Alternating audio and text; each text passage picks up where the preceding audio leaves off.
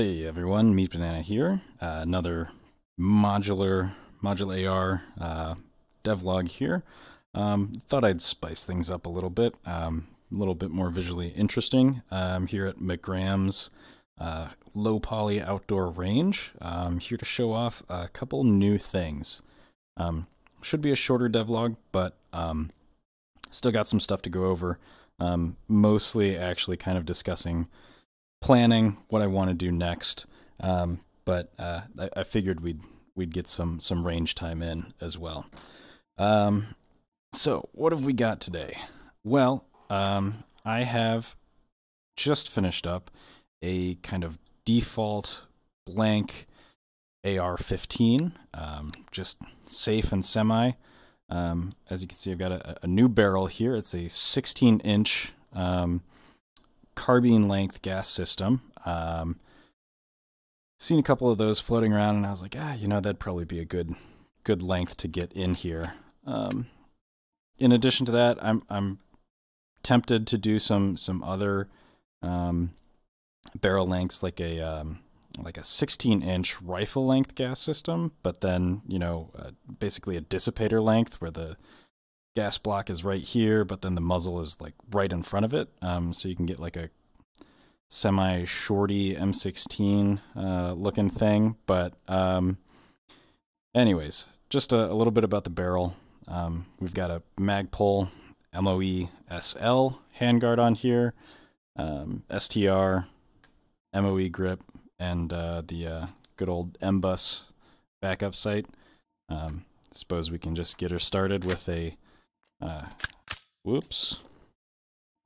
trademarked sound check.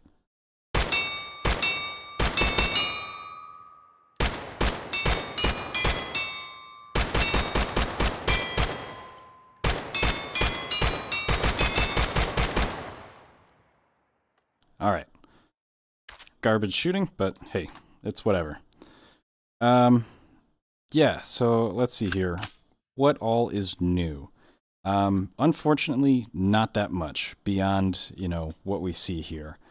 I have actually, let's get up and move around here to the Vice. This is Andrew FTW's Vice, which is actually now Modular Workshop compatible, which is great. But yeah, let's there we go. Now we can, perfect. Let's go over the skins for this AR-15. I'm kind of using this as like a generic manufacturer template here. So like here we've got an Arrow X15, very popular lower receiver here. I'm just going to do a couple of like popular manufacturers, lower receivers here. I've got an Arrow. What else have I got? I've got a Spikes Tactical. That wicked looking spider on there. Even though it does have the full auto marking on there, this is still semi only. You're gonna have to get cursed DLLs if you want the full auto on there. All right, and then I also have that. There's like this super neat red version of it as well, which just makes that spider pop. For those of you in the community who know, my good boy Melon and I go back, so I've made him a custom Melon Corp Solutions model ML15. Just a personal request of his. Had to do it. Let's get up and walk back over to the shooting bench. All right, and basically, also what I kind of wanted to talk about with these custom AR-15 skins and what I'm planning on doing. It's very easy now for third party, i.e., folks like you, to just download Unity and a trial copy of Substance Painter. which is a program for, you know, making textures for 3D models. I'm going to share a base copy of this lower receiver here, and just, you know, the base material that I've made for it. And probably down the road, I'll do a short tutorial on how to add your own markings if you want to make and then sideload your very own personalized AR-15 lower. It's really quite a simple process. The most difficult part about it, I think, is just understanding and learning some of the nuances with Substance Painter. But I'll do my best to make a really straightforward tutorial for y'all. Otherwise, how are things coming along with the rest of the project? Well, with this MOE SL handguard, as you can see, I'm starting to move over into some of the polymer and wood, just destructible handguards in general. If we were to slap this on a full auto lower and absolutely burn it down, you know, we'll get all the fire and the smoke and all that stuff. So I've been working on those. I got actually let's pop over to the item spawner and take a look at where things are at.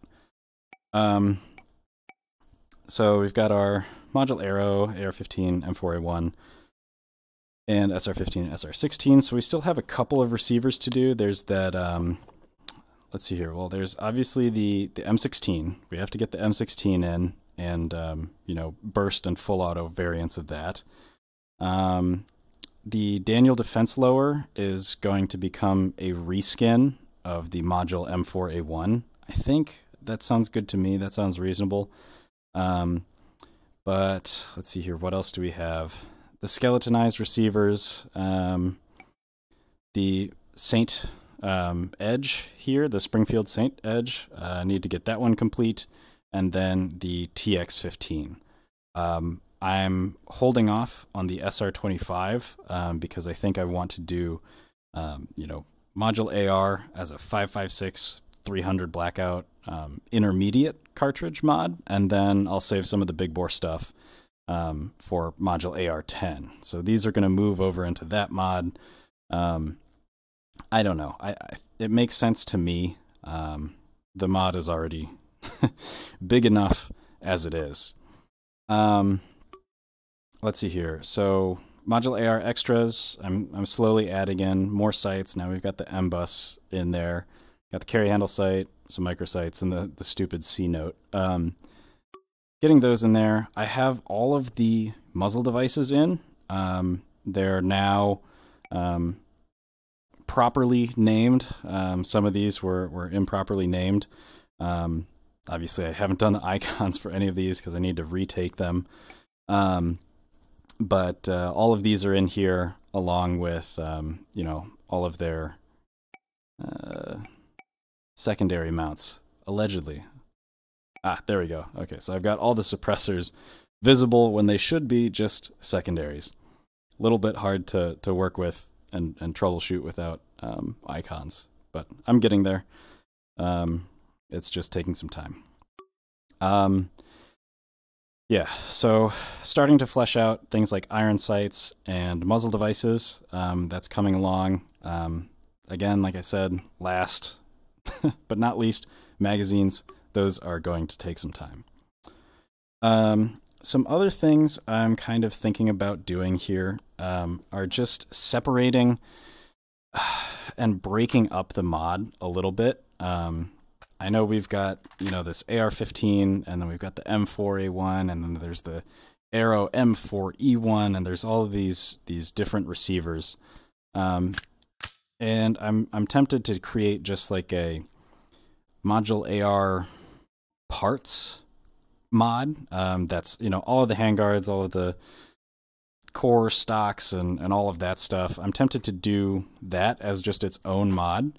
You know, there's the aforementioned Module AR skins mod, which is going to be all of like the extra fancy FDE, gray, whatever.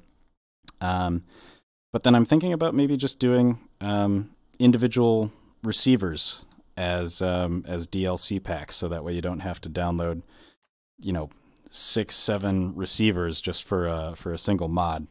I don't know. I'd like to hear your thoughts on it. But I don't know. That's about it for today. Just a little brief overview on where things are at, and this new AR-15 receiver and all of its fun skins. So with that, let's close out with another little fun mag dump there.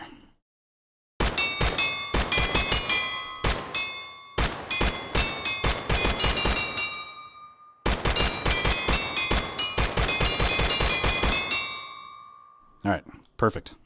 Much better shooting than first time. All right, that's about it from me. I will catch you guys later. Take care.